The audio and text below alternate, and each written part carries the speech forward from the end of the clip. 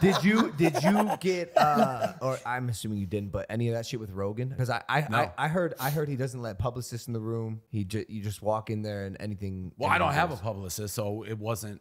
We Yeah, were but trying. walk us through that experience a little bit. So The Joe Rogan briefly, experience. yeah, exactly. His studio's awesome. It's fucking huge. So he's got like and I'm sure people follow, he's got like an archery range. He's got weight room that looks like it's built for like a football team. So he came in, gave me a tour of the office. He's such a fight guy. Like he's got pictures of people like Russian wrestlers and things like that. So he gave me the tour, and then we just kind of went. You guys on that tour talking about anything topical? Is he worried in a way that I sometimes get having conversation? Give anything away? No.